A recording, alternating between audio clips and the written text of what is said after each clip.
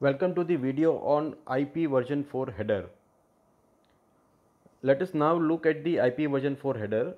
This is the header which is used by the IP layer.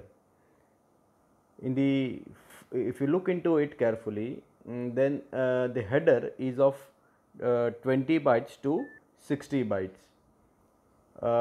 This 20 bytes, it's basically broken up into 1, 2, 3, 4 and 5 rows, right? In the first row, if you see, and each of these rows is of 4 bytes each. So 32 bits is equal to 4 bytes, and 4 into 5 such rows is equal to 20 bytes. So this is going to be present in every packet, right?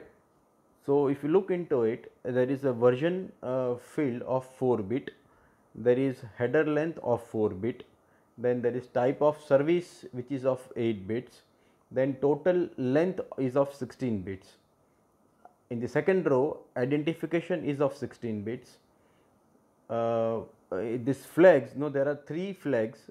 One is 0 by default, second field is do not fragment, DF flag, and more fragment. So each of these are 1 bit each, and the fragmentation offset is of 13 bit.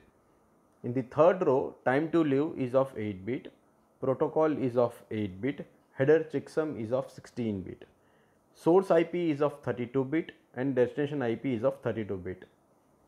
Options fields range from 0 to 40 bytes. That's why the 20 byte header which is going to be present in every packet, but there is an option field which is optional, but if it is present, then it can range from 0 to 40 bytes, right? So in total there would be 20 to 60 bytes, and the total header plus data in IP version 4 can go up to 2 to the power 16 data, which is 65536, right? So minimum header length is what is 20 bytes, and options can vary from 0 to 40 bytes. So minimum is 20 and maximum it can go is 60. So now in the header length field, if you see, maximum it's of 4 bit, right? We will see one by one each of these fields. So if the header length field, that is a 4 bit, so it can go maximum up to 15, that is 1111. So maximum header length is equal to, we know that it is 60 bytes, right? So 60 divided by 15 is equal to 4, right? So 4 is the scaling factor. So if header length is equal to 20 bytes, so divide it by 4 and you get 5. So put this 5 in the header length field. So in that way, the value of header length field will be whatever the value is there, it will be multiplied by 4 to get the actual header length value. So if header length is 32, then what will happen is 32 divided by 4 is equal to 8. So value of 8 will be placed inside the header length field 1000.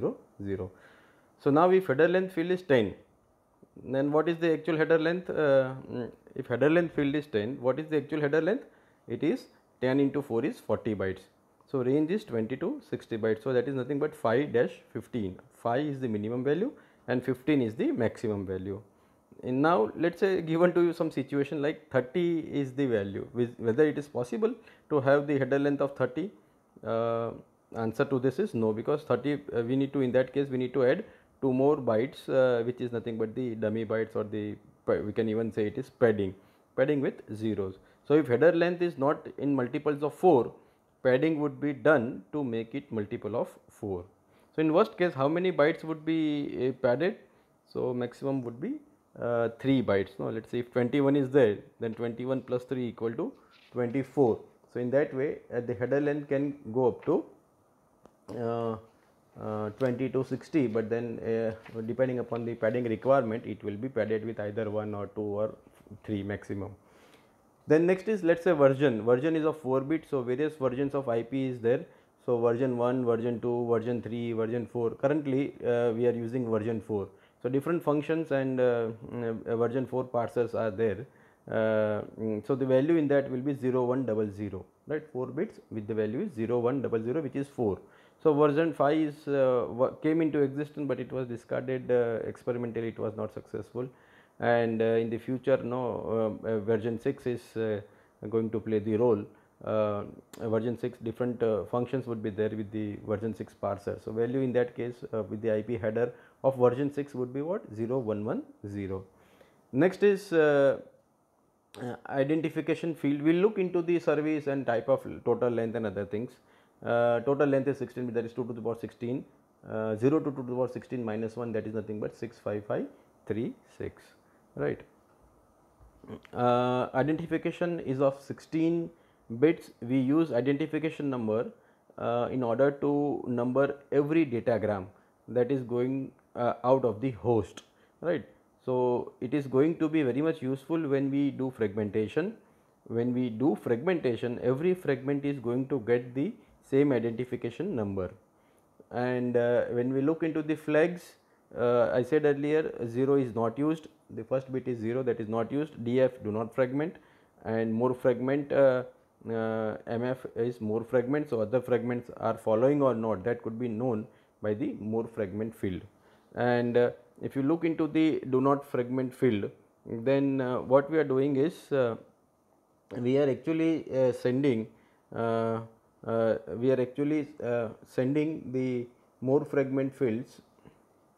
We are setting the more fragment flag. Yes, if you see in this that there is an MTU, there is a network with the MTU of 1000, and in between the another network there is a router which is connected, and there is an MTU of 100. So what will happen is on one side we are having a network of MTU with 1000, and the other side we are having a network of MTU of 100. So in between there is a router which is going to check whether the packet of this size can be passed on to the other network or not. So in that case, this DF flag is going to be useful to us. So whether the fragmentation is required or not, or whether, so if it is the last, let us say in the if it is the last fragment, then no, I think what we should do is we can say that do not fragment flag is set, maybe that even could be used. Let's say DF flag is set to 1 initially. In that case, what is going to happen is that even though the packet is there which needs to be broken up into, so let's say 10 packets, right, 10 fragments, but then this DF flag is set to 1, which is that do not fragments, right. So in that case, what is going to happen is that packet will be discarded because the underlying network is of lesser in size. So what it will do is router will discard the datagram and will send the ICMP packet, Internet Control Message Protocol packet, to the source, right. So in this way it is going to discard it, and why this is required is because we want that the entire datagram should be sent and it should not be sent into the pieces, right. So that is the requirement of the atomicity, if it is there. Then there is a field called fragmentation offset. This fragmentation offset is nothing but we are having the fragment, and then these fragments needs to be numbered. So number of data bytes already of this particular fragment, in this particular datagram we need to identify, right. So where is it present? So in what way the things would be there. In that way, fragmentation offset. We will come to this fragmentation offset in detail once we cover this header field. So let us look into the TTL field. Time to live field is the concept which is used in the routers, right, and there is a network. Let us say the default interface is connected to a NID is all 0, network ID is all 0, subnet mask is all 0, and the interface is A. So there is a default router which is connected. Every routing table will be having this default router connected to it, right. So with one entry at least would be there. So let's see which problem might lead to in this TTL.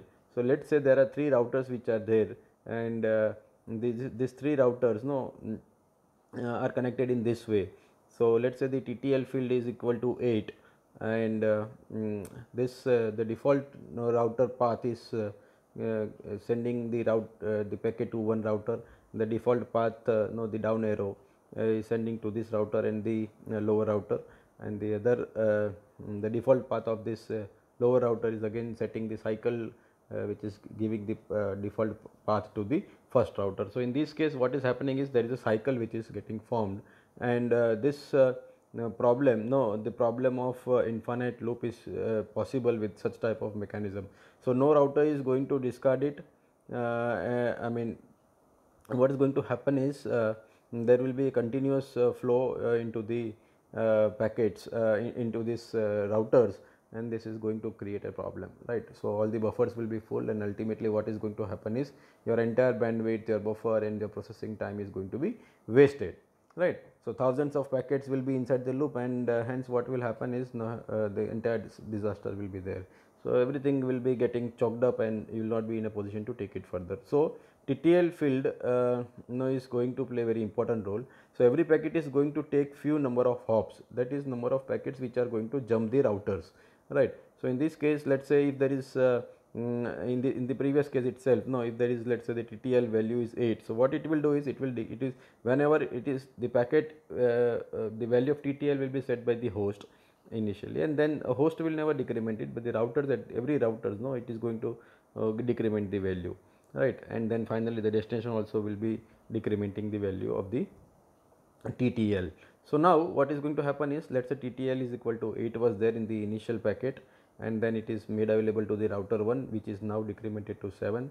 This is then passed to the another router, which makes it 6. Then it goes at the down, 6 becomes 5, again to the top, 5 becomes 4, 4 becomes 3, 3 becomes 2, 2 becomes 1, and 1 becomes 0, right? So in this way, at 0, the packet has to be discarded. So what is going to happen here is, TTL field, every packet is going to take few number of hops, right? And in order to count the number of hops we are going to use, this TTL field is useful.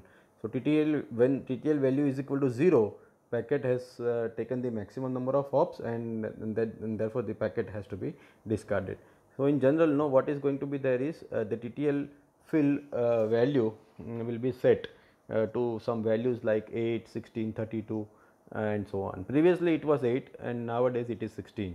So you cannot you are not going to set it, your software is going to set it by itself, right? So if the destination receives, now there are two cases. If the destination receives the packet, and if the TTL is equal to 0, it is going to accept it and not discard it, right? Or any 0 or any positive number, it is going to accept it. But at the router, if the value is greater than 0, 0 TTL is required. Otherwise what is going to happen is it will be discarded, right? So at the intermediate level, if the at the intermediate level, that is nothing but a router. So router, if the value becomes equal to 0, it is going to be discarded. So it has to always maintain a value greater than 0. If the destination is reached, and if the value of TTL becomes 0, then it will be accepted but not rejected, right? So any device which is having network layer and destination is going to decrement the TTL, understand this, and in this way, the TTL field is going to be useful to us, right? Now there are various protocols which are going to be there, and each of these protocols are actually numbered. So this field indicates what is the type of protocol, and which is present inside this IP datagram. So we'll look into this in a different way, right? Okay, then so if you look into the protocols, there are ICMP, IGMP, TCP, UDP, OSPF and other protocols, right? So every protocol is internally going to have some numbers, right? And mostly what is going to happen is the field indicates what is the type of protocol which is present inside this IP datagram. Mostly what will be there, it will be TCP, and it is an 8-bit field.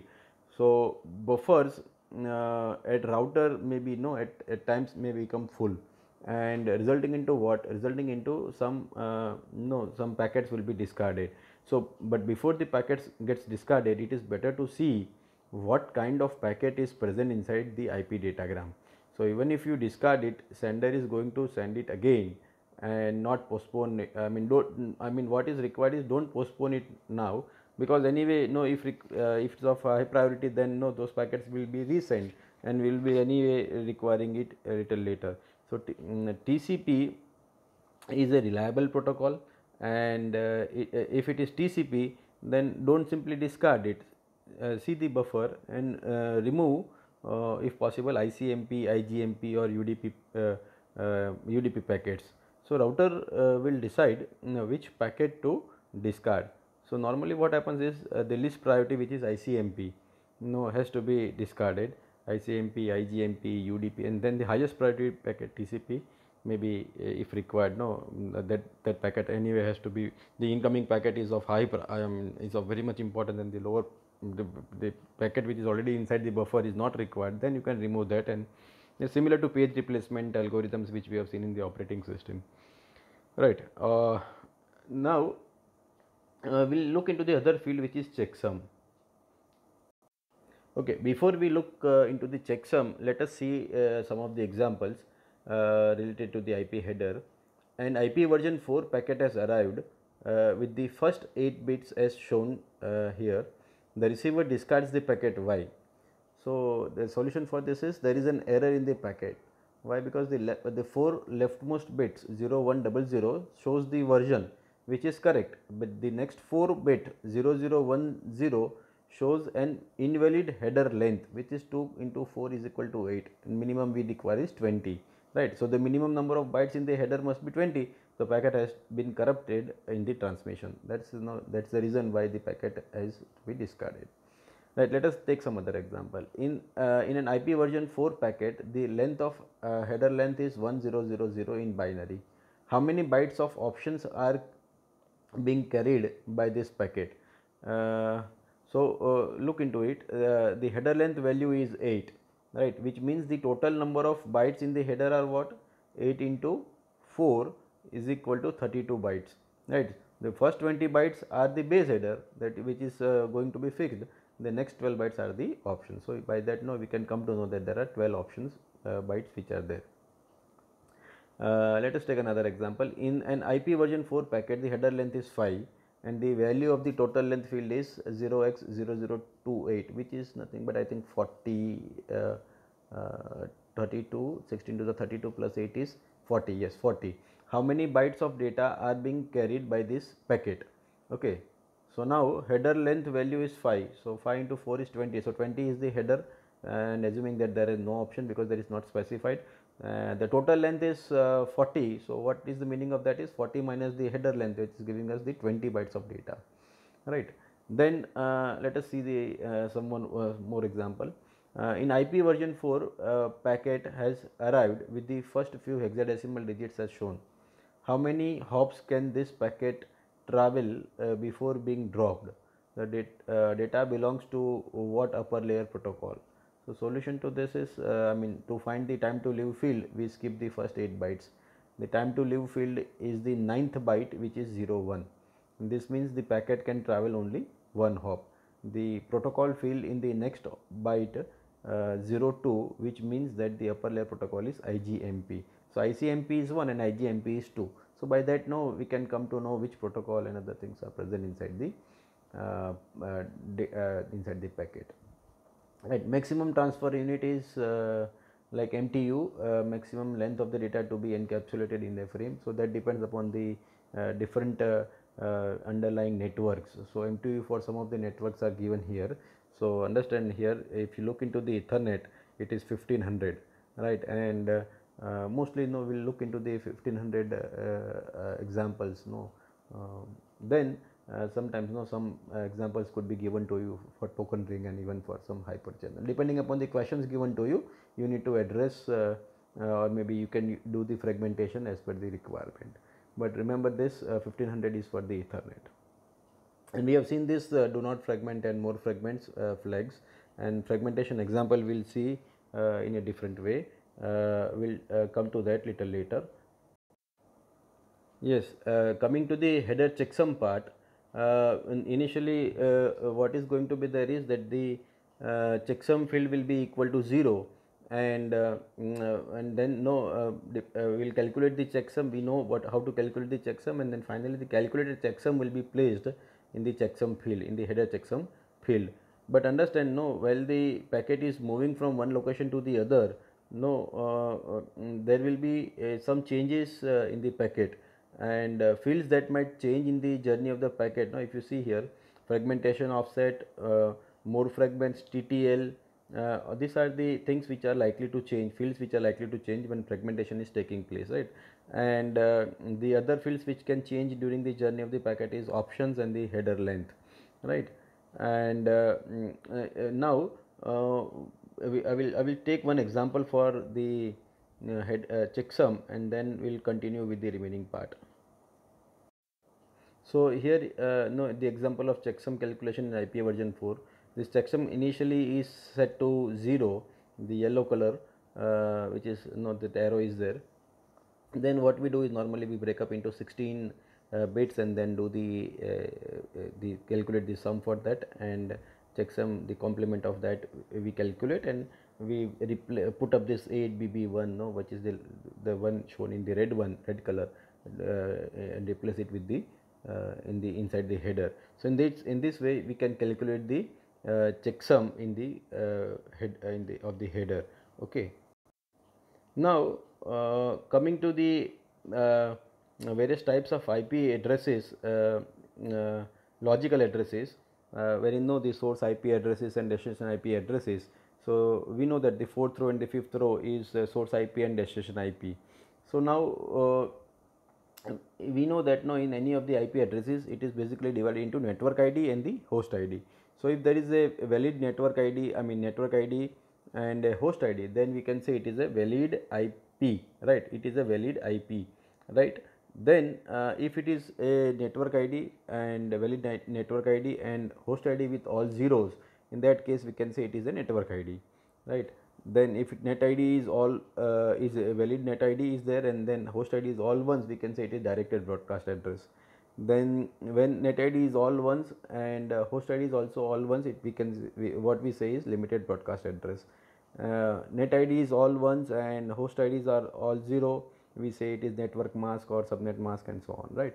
And going further, when network ID is all zeros and host ID is maybe a valid host ID, then it is saying what? It is a host within a network. Host within a network means what? That no, let's say there is a network of, which is 100.0.0.0, and within this there are two hosts which are having 100.1.1.2 and 100.1.1 IP addresses. So inside the packet, now when we specify source address as 0.1.1.1 and destination address is 0.1.1.2, so here what we have done is we have specified network ID as 0 and host ID is only we have specified. So this is what we are talking of, network ID of zeros and host ID is valid host ID. Then next is 0 network ID and 0 host ID. So the meaning of this is that the IP address is not known. So what we can say is I don't know, I don't have the IP address. We'll look into the other protocols like BOOTP and ARP, RARP protocols, wherein now we'll be using this type of IP addresses. Then there is one more special case which is saying that network ID is 127 and the valid host ID. So it is also belonging to a special address known as loopback address. Right, now just to look into it in a careful, more careful way, if source IP is there and destination IP is there, both are valid. In the first case there is no problem at all. But can this be a source IP, and the second one, network ID is only the address which is there, can it be a source IP and can it be a destination IP? So no, both could not be possible, right? And when we say directed broadcast address can be a valid destination IP but not the source IP. Likewise, limited broadcast address is also it's a destination address, right? So valid destination IP is there but not the source IP. Subnet mask and the network mask can never be either source IP or destination IP in the packet, right? Then host within a network. So host within a network, we have seen the example of this. It can be a valid source address and it could be a valid destination address. So here both the tick marks are there. Then 0, 0, I mean I don't have any IP address. So when this machine is not having any IP address, no, it will say it is all zeros, and it is then the responsibility of the client server model, no, where no the BOOTP server will provide the appropriate IP address to that particular machine. So this can be a source, valid source IP address, but not the destination, because destination can never be 0, right? And 127.0.0 is a valid destination IP address, but not the source IP address, right? So in this way we have specified various IP addresses in the which are present inside the inside the fourth row and the fifth row of the IP header. Now we look into the options. No options. There are 0 to 40 bytes, and this is absolutely optional.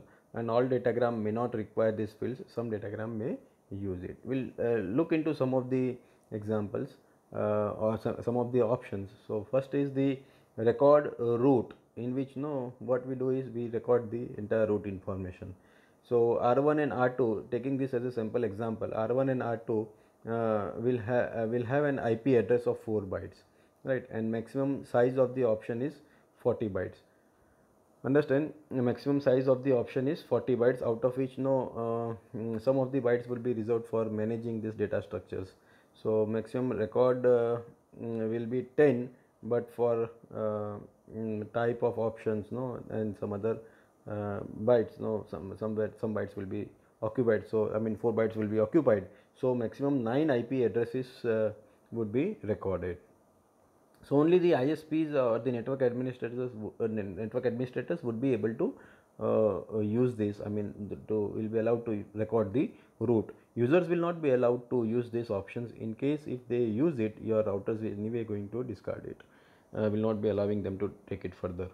So this is one record route option. So what if you look here, what we have done is from the source to the receiver, what routes, which routers has been traveled, all this information will be recorded in the record route. Okay, I will show you in the presentation and the formats of the record route and how the things would be managed. So byte by byte, I mean 4 bytes would be there, which will be stored. You don't have to remember all the formats and other things, but yes, it remains as a base for you to understand. Next option is source routing. You could specify your own route in the packet. In the packet you could specify the route, that is the packet that you want to the route that you want to follow, right? So what we have done here is, let's say from the source to destination, there are 2 possible paths, R1, R2, R4, and R1, R3 and R4, then followed by D. So there is a source route which is possible. Strict source route, if you want to specify, then you can very clearly say it should follow always R1, R2, R4, and then it should reach to the destination. So maybe routers can change also in the path, right? And the destination IP address at IP address at every level will also change. So router will change the destination IP address. Then if I say my destination, I am skipping one of the router and directly I am specifying the path in the source routing as R1, R4, and then D. So I am not specifying R2 or R3, which option should be followed. I am not specifying it. So I am following don't care. Now which one it follows. So this is under the category. This falls under the category of loose source routing. So earlier was strict source routing, and the other one is the loose source routing. I mean, this is used to check the route is working or not. Whether the route which is R2 is router working or not. If you want to check, then you can use all such type of things. This option is going to be used by network administration, not by the normal users, right? So we have seen some options. One is record route, another is source routing, strict source routing, and loose source routing. The other option is the padding.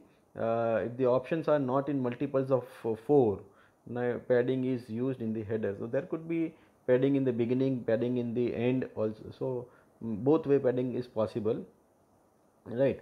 So these are some of the options which are there. I will show you the appropriate header for that little once I finish up this some of the fields, other fields. So let us see the other fields which are present. One is the total length field. I told you earlier, total length field is of 16 bit, and there is one more length which is header length, right? So header length and total length. So that by that now you will come to know what is the actual data which the packet is able to carry. So 16 is to the power 16 minus 1 65535. This is the maximum size present in the IP datagram. So in IP in packet switching we have seen that the size should not be too small and it should not be even too big, right. So that's why the packet switching was considered to be the using the pipelining mechanism, it was found to be the best one. Now also we have seen that at the application layer, the application layer, the message could be of any size, and then this any size message needs to be submitted to the transport layer, and transport layer, then when it is at the transport layer we call it as the segment, and then it is submitted to the network layer where we call it as datagram, and then to the data link layer where we call it as frame, and then to the physical layer where we call it as single protocol data unit. If you look into this, I told you earlier that the Ethernet MTU is 1500 byte, right. So 1500 byte is as the baseline, and header and trailer, if you see header and trailer, so at the frame level, in the Ethernet level, there is a header and trailer, and the bottom is 1500 byte, and maximum data that we can carry in the as per the IP header is what, 16 bits, right. So 65535 bytes of data could be there. So if I say that 65535, if I take it further to the top layer, then what is there is a payload data which is I mean at the I'm talking of network layer, right. So I'm talking of network layer, so 20 byte header and the remaining information, so it comes up to 65515 and 20, which is 65535, right. And when it goes to the segmentation, it becomes what, again 20 byte of TCP header and then the remaining information, so 65495, which we call it as segmentation. So breaking of data from application layer into parts, the breaking of data from application layer into part is known as segmentation. And appropriately, so see, we have to see that what is the underlying architecture, what is the underlying network, and based upon that only whether the segmentation would be better, or maybe we should do the fragmentation in the beginning itself at the segmentation the transport layer, right. So in data link layer, Ethernet maximum size is of 1500 bytes, and the network layer maximum size is 65535. So this is 1500 is going to vary, as I told you, the MTU that is maximum transmittable unit will be different for different types of networks, right. Like maybe it will be different for token ring, it will be different for LAN, and so on. So this 65535 will be broken up into 1500 bytes Ethernet lane, which is known as fragmentation, right. So this is basically clearly a headache on the host doing segmentation and fragmentation. So what transport layer will do is, it will find out what is the capacity of network layer and capacity of data link layer, and will calculate who is the bottleneck, and accordingly after identifying who is the bottleneck, it will divide the packet in such a way that it will directly go and sit into the data link layer frame without any problem. So if I say here, if my 1500 byte of data is supposed to be there, then if I at the transport layer, if it decides that what should be the data, it should be 1460 plus 20, then that becomes 1480 plus 20, it becomes 1500. To the 1500 I add header and trailer, the data link layer. In that way, the transport layer itself will decide that okay, if it is Ethernet, then I can my data would be maximum of 1460. So from the application layer, what it does is 1460 is broken up. So if transport layer takes this network layer and data link layer considerations, then transport layer will do segmentation wisely, right. Then there is the concept of fragmentation. We'll look into the fragmentation with some examples, right. So in the fragmentation, what is basically fragmentation is, we divide the packet into smaller packets if required. So normally fragmentation, what it will do is, it is not done at source. At source, segmentation is done. So so that there is no need of fragmentation. So the system has to make sure that there should be minimum fragmentation. But in case if the router is there in between, and that router will see that the underlying MTU, outgoing MTU is lesser in size, in that case, no, what it will do is it is supposed to do the fragmentation. So where is fragmentation actually done is, let's say assume that this is a situation given to you. MTU on one side is 520 and MTU on the other side is 200 bytes, right? So MTU of 520, that is how I mean 500 plus 20 is 520, and no, every packet is going to have some identification number. As I said earlier, there will be some identification number as part of the IP header. And this on the other side, no, there is a MTU of 200. So clearly, no, 180 plus 20, so 20 a header and 180 of data. So you need to break up your 500 byte data into the size of 200, right? So what I'm saying is, we are sending 520 bytes and the receiver can only accept 200 bytes, right? So there is a need of fragmentation. So where is fragmentation done? Fragmentation is done at the router level. So therefore 520 bytes would be converted to 200 bytes each.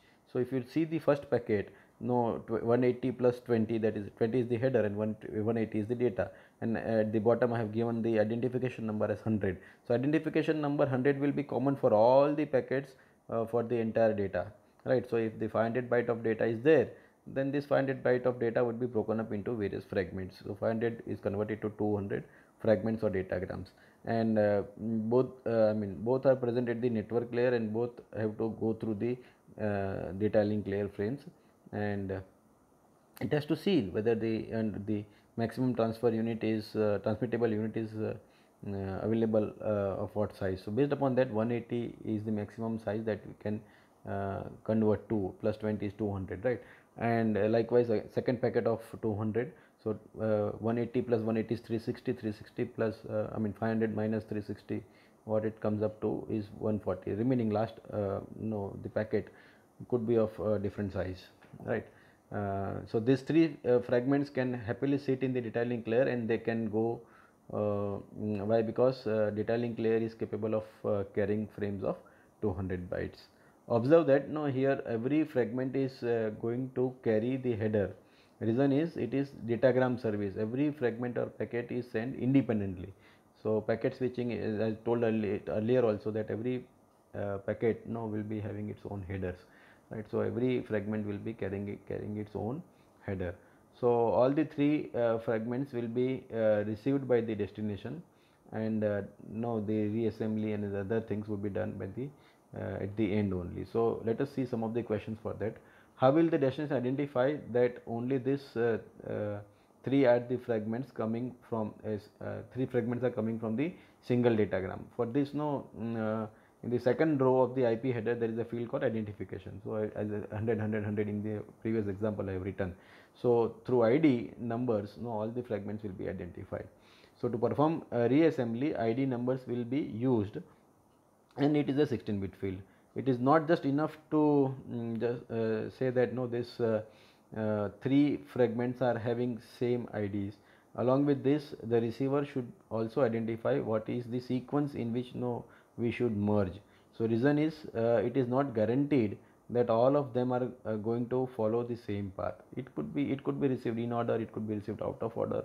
Both the possibilities, no, would be there. So receiver should also know the order in which, no, we have to merge it. So simply by sorting the information may even not work, right? Because the data may not be available, and then we are saying that, no, it should merge whatever the information is available, but maybe the packet is not available, and no, even sorting also may not work even though the data is received out of order. So for that, no, what we are going to use is, we are going to use the field called as fragmentation offset field. So second row, last field is fragmentation offset field, which is of 13-bit. It is a number which is used to identify the order, right? So what will be done inside this is, let's say ID is 100 100 100, right? We are continuing with the same example. ID is 100 100 100, and sequence numbers I am saying 0 1 2 and so on, right? So sequence number 0 1 2, this is just an idea to tell you that, no, this is not anyway not going to work.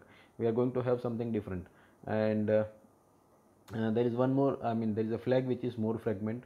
So when the first packet is moving, there is some more data which is in the same ID is going to follow. Yes, it is there. So mode fragment flag is set to 1, then 1, and then the last one, because that is the last fragment after which there is no data, so it is set to 0. So this is the concept of sequence number 0 starting from 0, 1, 2 and so on is actually not scalable.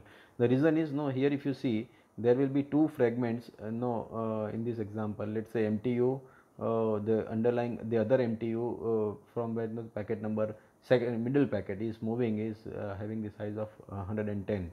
So 90 plus 20 is 110, 90 plus 20 is 110. In that way, the second packet is broken up into two sub packets, right?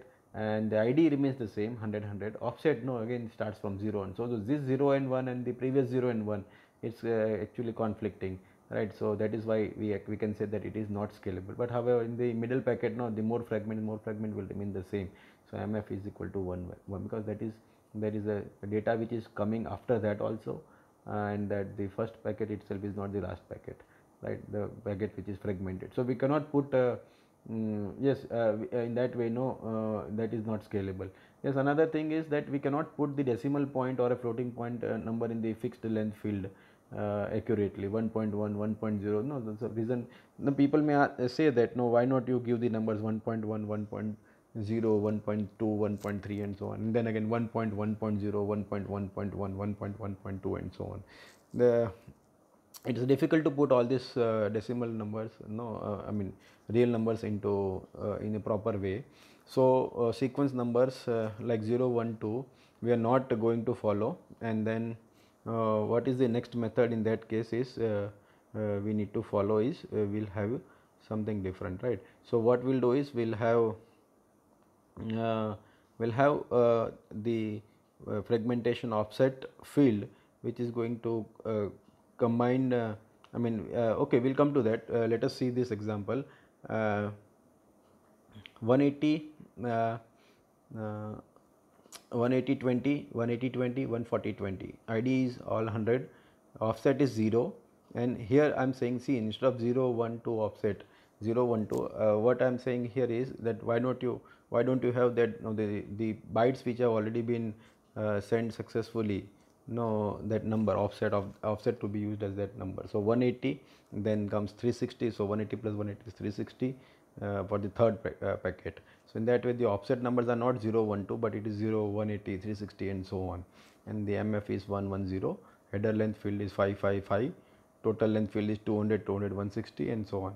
If the second packet is needs to now travel to the through the MTU of 110, in that case again 90 20, that is 110, ID remains the same, offset is 180, and in the second packet, that's again 20 and 90, so second packet would be what? So 180 plus 90 is 270, so 270 would be the offset in that case. In this way we have set this whole example, and there will be 4 fragments in total. The first fragment, the second fragment is broken up into 2 more fragments, and the last fragment, right? So there are 4 fragments. Now it is possible that all the fragments are available on the receiver side, but let's say 270 fragment, it could be received in order, or it could be received out of order also, and 270 number packet, there was some delay or maybe is not available in time, resulting into what? Resulting into the data loss, and the reassembly could not be successfully done, or maybe the data would be ignored. So you cannot directly even sort them and combine them, because there could be some packets which could be lost, right? So the fragmentation offset field, why it is of 13-bit? Let's say total packet size is 2 to the power 16, and we are having the offset field is of 13. So there is a difference of 3 bits, which is nothing but 2 to the power 3 is equal to 8. So what normally we do is we divide this number by 8. So, and that is used as an offset, right? So offset field is then of 13-bit. So let's say 180 is the size, but it is not the exact multiple of 8. So what we do is we find the nearest multiple of 8, not greater than not going on the higher side but on the lower side. So 176 is the right number, which is exact multiple of 8. So the first offset anyway is going to be 0, but second offset, if you see in the second packet, center packet, is 176 divided by 8 is 22. So this offset number is 22. then we have sent 176 plus 176 two times, right? So 176 plus 176 divided by 8 is giving us 44 as the second offset. So now it is actually 13-bit field, which is exact multiple of 8. And then if you again try to do the fragmentation, if required for the center packet, then what is going to happen is that 88 plus 20, 100 identification number, then 22 anyway remains the first.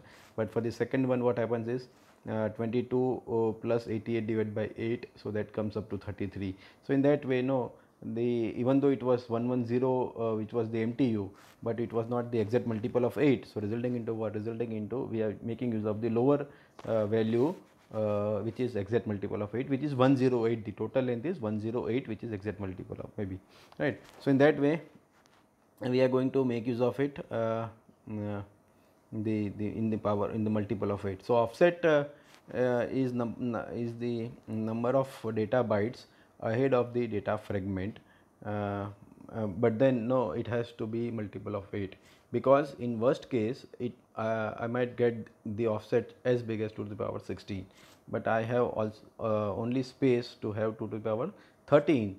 So I am going to use the scaling factor of 8.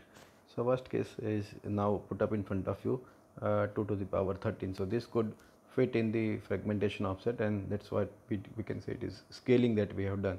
In the last fragment, again see, the last fragment need not be the multiple of 8, right? So what the last fragment, whatever is the case may be, just put it as it is and then let it pass through, right? And do not fragment would be there, maybe more fragments will be set to 0, right? So intermediate fragments will always be multiple of 8. Understand, intermediate fragment will always be multiple of 8, but the last fragment did not be multiple of 8. So 200 plus 50, maybe plus 20 is there, 500 plus 20 is there. So if it is broken up into 4 fragments, in that case what will be happening is 500 is your data byte, but then 4 times the header, so that is overhead is 60. Why? Because anyway one time now if you are sending it, for that also 20 byte packet is going to be there. So but then with the help because of fragmentation, 3 more packets are there, so total 4 packets if it is there, then 160, I mean 3 times the header size, no, that is 20, 60 byte is the total overhead in that case. So in terms of efficiency, if you are interested to see, then what is efficiency is useful bytes upon the total bytes. So that is equal to what? That is 500 upon 500 plus 4 into 20. There is a mistake there. So it's equal to 500 by 580. But so bandwidth utilization of throughput is what? Bandwidth is efficiency into the bandwidth. Given to you this example, let's say there's a network of 1 Mbps, network of 2 Mbps, network of 3 Mbps, and they are connected through routers in this way. Then what is the bottleneck here? Bottleneck is basically the lowest speed, which is 1 Mbps, right? So we cannot transmit the data faster than 1 Mbps because the lower puts up this bottleneck, right? It's like bottle is there and you are putting a finger on the neck of it, on the opening side, and then you open it. What is the data that will flow? The maximum data that will flow is 1 MB, right? 1 megabytes. So considering this, what is the effective bandwidth utilization? Effective bandwidth utilization is efficiency into the bandwidth. Bandwidth is 1 Mbps, efficiency whatever is you have obtained. Right, from that you can calculate this.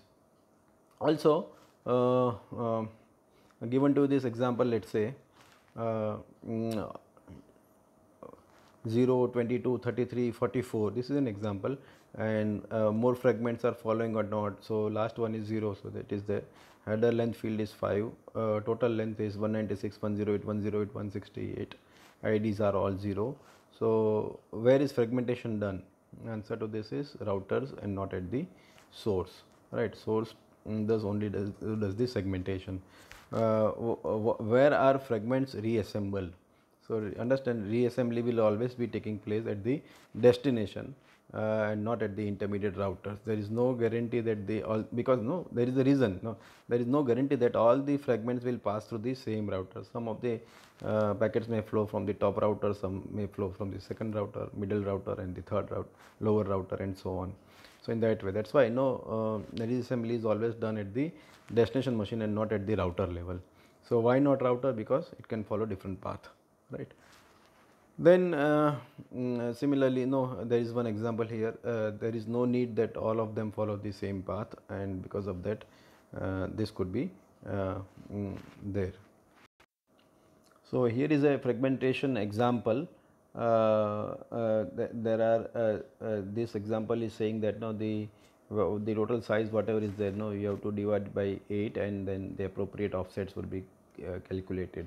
So 0 divided by 8 is 0, then 1400 divided by 8 is 175, and 2800 divided by 8 is giving you 350. In that way, no, the fragmentation offset is calculated, and you need to put up this fragmentation offset into this 13-bit field. Likewise, look at the second example which is shown here.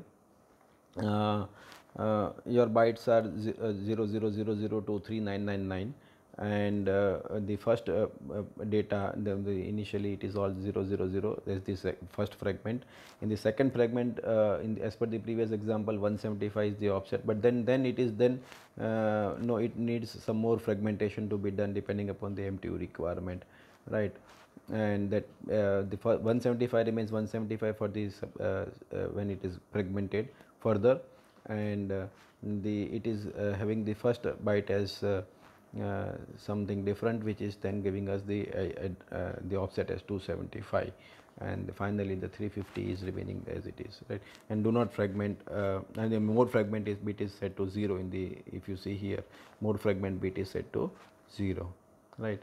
So here there is more fragment which is set to 1, and here there is more fragment which is set to 1. So in this way, if you see now, the last fragment will always have the more fragment bit to 0, which indicates that it is the last fragment, and just the reassembly has to terminate, I mean has to do the end operation after that, okay, and we'll submit it to the higher layers, right? So with this, the fragmentation is over. You can go through the material more than one time and maybe come up with your doubts. Thank you very much.